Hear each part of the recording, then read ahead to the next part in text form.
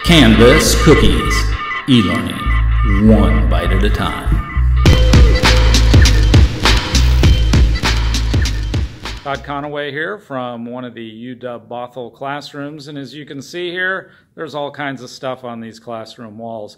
And there's all kinds of stuff in the classroom in general because it's a classroom for future teachers or current teachers, and they need all kinds of things, right? But some classes aren't like this. Some are very, very plain.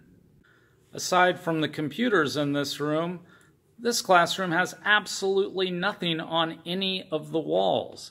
It does have an overhead projector, of course, and some screens, but as you can see, there is nothing on any of the other walls. That's okay too. There's no right and wrong answer, but teachers do like to have some control over how their classrooms look. And with the new Canvas update, it gives you just a little bit more control. Let's take a look at that. Like that classroom, the default Canvas environment is very sterile. It is colorful and there's a lot of white space, which is a good thing, as any graphic artist will tell you. However, teachers sometimes want to customize the look of their classroom to have a certain feel. You can do that now in the most recent update by clicking on Settings, and then under Course Details it says Choose Image.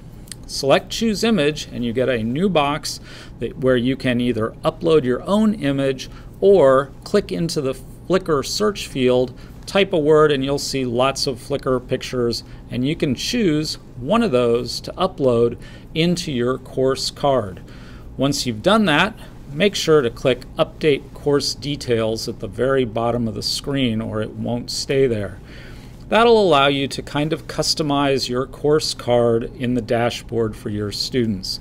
And that is our Canvas Cookie e-learning, one bite at a time.